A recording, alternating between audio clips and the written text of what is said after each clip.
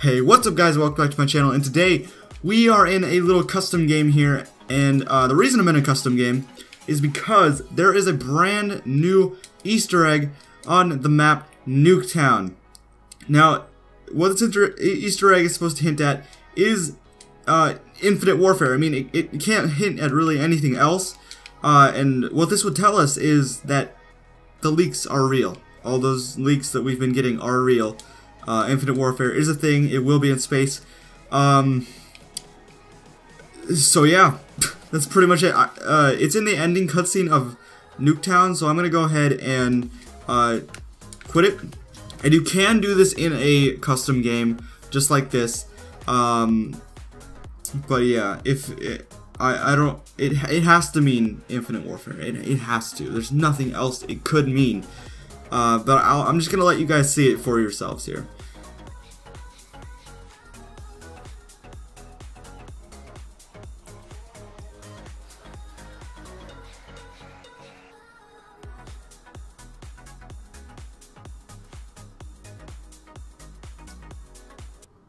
Okie dokie. There it is. Do you guys see that? Right there, right there. If you did not, and right here. Okay.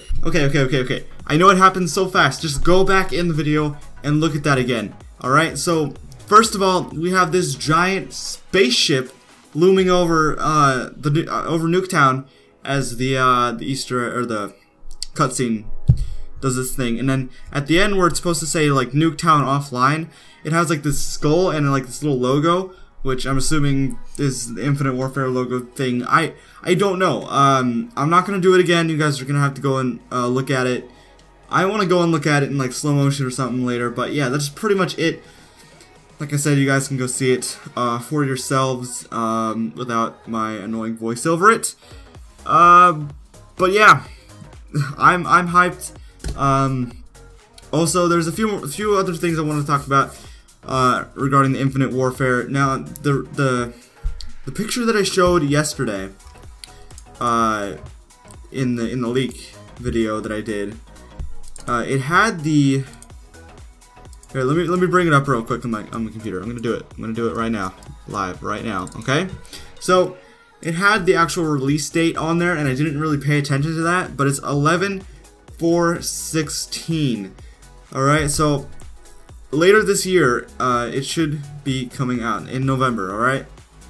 November, right? Right. Yeah, November. Okay. Just had to make sure I was right there.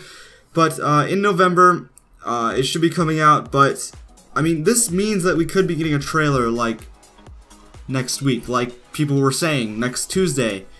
So I'm hyped. I'm ready.